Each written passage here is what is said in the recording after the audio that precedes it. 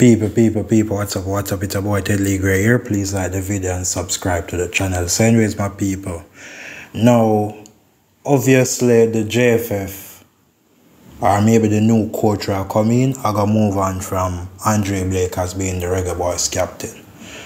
You know, I don't believe him will still be captain of the Reggae Boys going into the future, even if they bring him back into the team.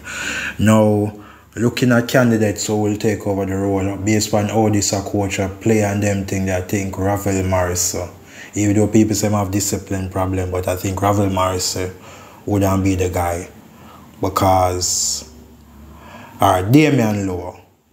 People don't say automatically Damian Lowe. Damian Lowe should be told if fit Ethan Pinner come back and maybe a Liam Moore at his best. You know, say look up. You know, we don't know if Damian Lowe, you know, as I said, we don't question the ball, you know. But I think Damian Lowe will fight for the second spot for start with Liam over Liam Moore. So, you know, you have to pick a captain where basically I go start, a sure starter. Leon Bailey with this coach system, we don't know if him is a sure starter.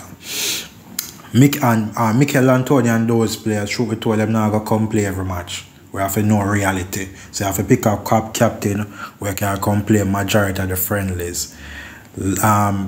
Antonio, Bobby Reid, and maybe Bobby Reid will come, but I don't think Bobby Reid a sure start and a captain. But majority of the players local and foreign base respect Ravel Morrison.